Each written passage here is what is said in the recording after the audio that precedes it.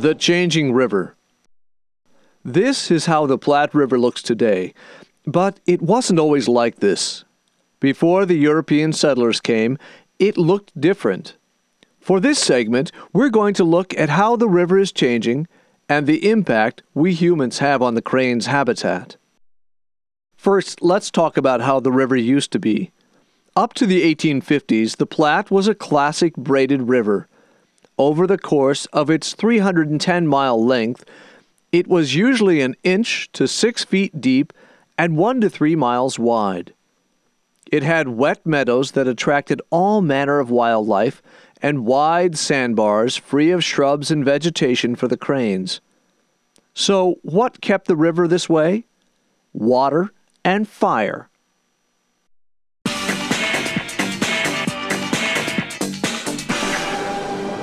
Water and fire. In the spring, the water from the melting snow in the Rocky Mountains would rush down into the river, picking up sand and gravel and ice. This churning water would scour off the vegetation from the sandbars and leave the channels open and clear. The Platte River Basin's high water table, along with water seeping out, helped maintain the wet meadows. Fire also helped clear off shrubs from the river's edge. Fires were actually a common occurrence, usually started by lightning. With little or no trees or other places to hide, predators were easy for cranes to spot. That's the way the river looked 150 years ago, wide with plenty of flow and no shrubs or trees on the sides or the sandbars. Today it looks quite different.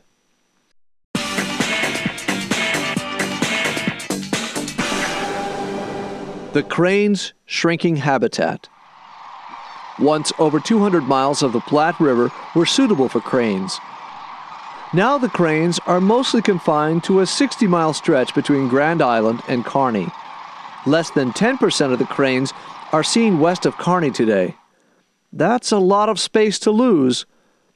A once wide, treeless river has become a narrow, wooded stream, now unsuitable for the sandhill crane's habitat. Why has this happened? It's because of the demand for water and land usage that has come up in the last 150 years.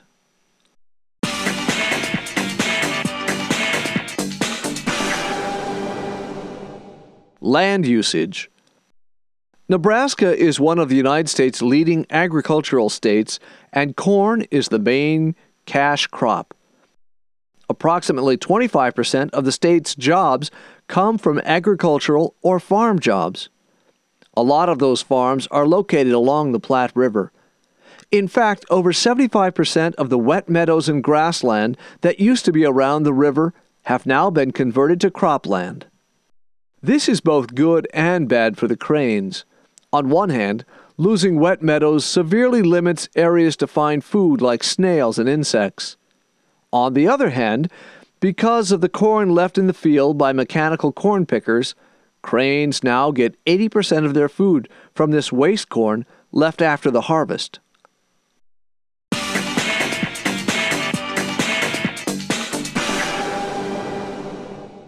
Water usage.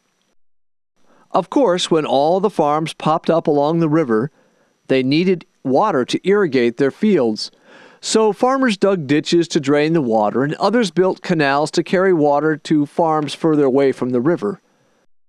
All this demand for water slowed the river to a trickle in some spots. The first dam was built in 1909 in Casper, Wyoming to capture the water and use it for irrigation and hydroelectric power. Since then, 7 more dams have been built along the North Platte River.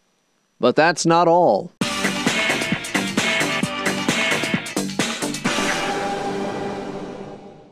Urban development.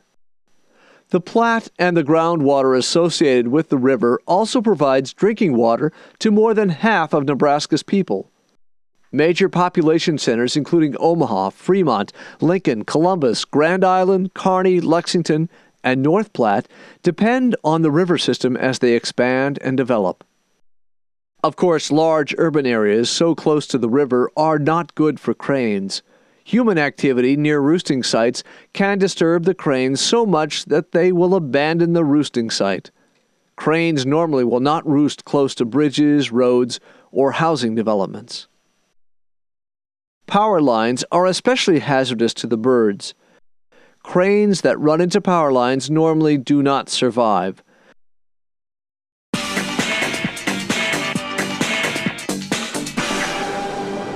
What are we to do?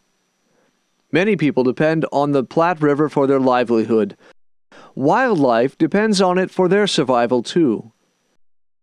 But all these demands are putting an incredible strain on the river to the point that its own survival is in question. Part of the mission of Audubon's Row Sanctuary is to protect and manage its property for crane habitat. It is not easy to do what nature used to do with spring flooding, to maintain wide channels and open sandbars like the cranes prefer. Workers from several organizations use large machines called clearways and huge discs to remove woody vegetation on established islands. The machines essentially chew up everything in its path.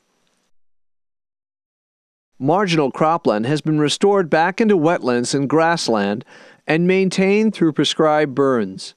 Some of the land has been enrolled in the Conservation Reserve Program and the Wetland Reserve Program to make the area more suitable for cranes. My question to you is, how can we all work together to keep the Platte River a vital part of what makes Nebraska unique? A major agricultural state with the greatest wildlife show on earth.